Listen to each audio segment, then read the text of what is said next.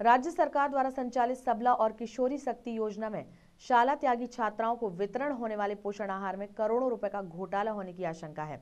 आयोग की शिकायत पर नियंत्रक एवं महालेखा परीक्षक द्वारा प्रदेश भर में जांच की जा रही है। इसी के तहत बैतूल जिले में लगभग 1 करोड़ रुपए की गड़बड़ी CAG ने पकड़ी है।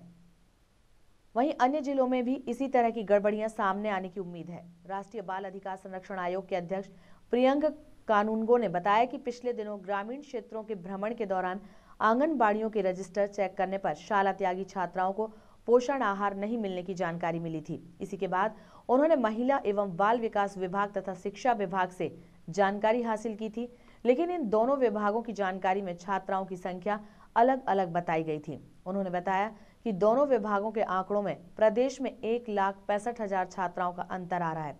इसी के बाद उन्होंने प्रदेश के CS सुधीर रंजन मोहंती और CAG में शिकायत की थी। CAG ने आयोग को भेजी रिपोर्ट में बैतूल में 1 करोड़ रुपए की गड़बड़ी होने की जानकारी दी है।